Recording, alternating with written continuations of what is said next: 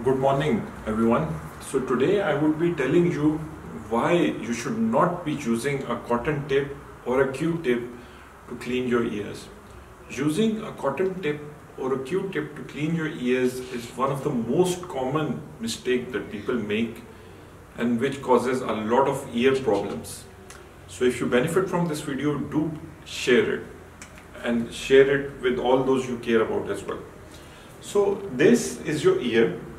This is the outer part of your ear, the external ear. This is the eardrum. As you can see that when you move from the outer part to the inner part, there is a narrowing here just before the eardrum. And all your hairs in the ear are in the outer 1/3 region of the ear. And the wax is produced only in this outer 1/3 region of your ear. So the wax would be here.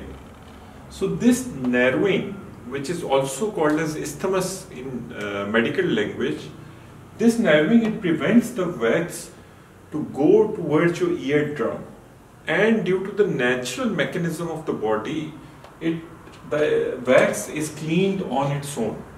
Secondly, this wax is a very good thing. It protects your ear from external bacteria and it keeps your ear in its normal shape. So what happens when you use a cotton tip or a Q-tip?